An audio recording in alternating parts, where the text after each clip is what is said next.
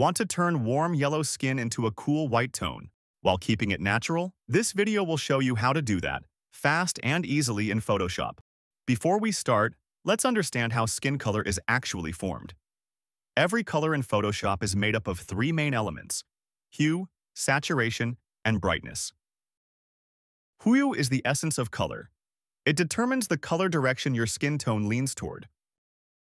Saturation controls how vivid or muted the color looks.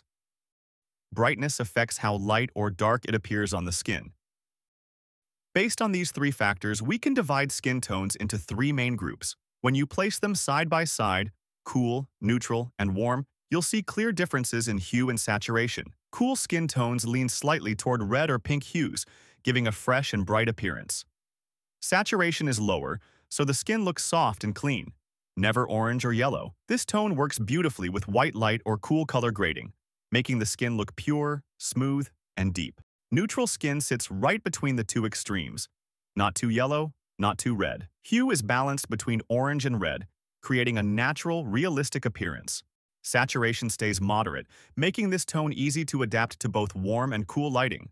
Warm skin leans toward yellow-orange, giving a vibrant and healthy look. Hue shifts toward yellow, so it stands out under warm lighting. Saturation is higher. The yellow tones feel rich and lively.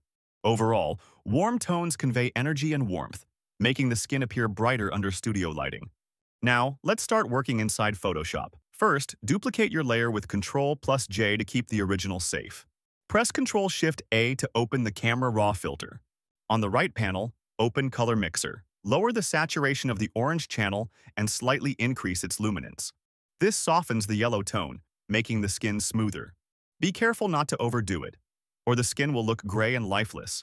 Next, switch to the Hue tab.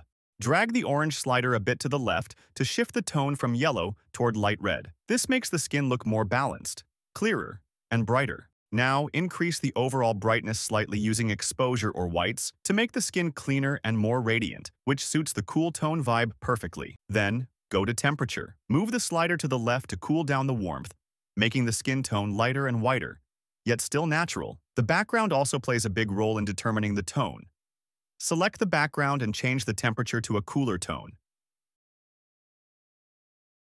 Then, you can create a separate selection for the cheeks and add a subtle touch of burgundy, giving them a gentle rosy glow that makes the face look fresher and more balanced with the cool skin tone.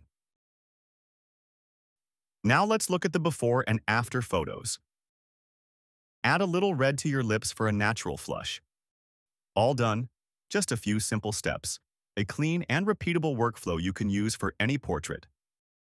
Once you master the three elements, hue, saturation, and brightness, you can take full control of any skin tone, adjusting light and color balance exactly the way you want.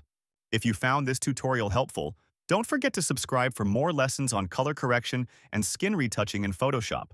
Thank you very much.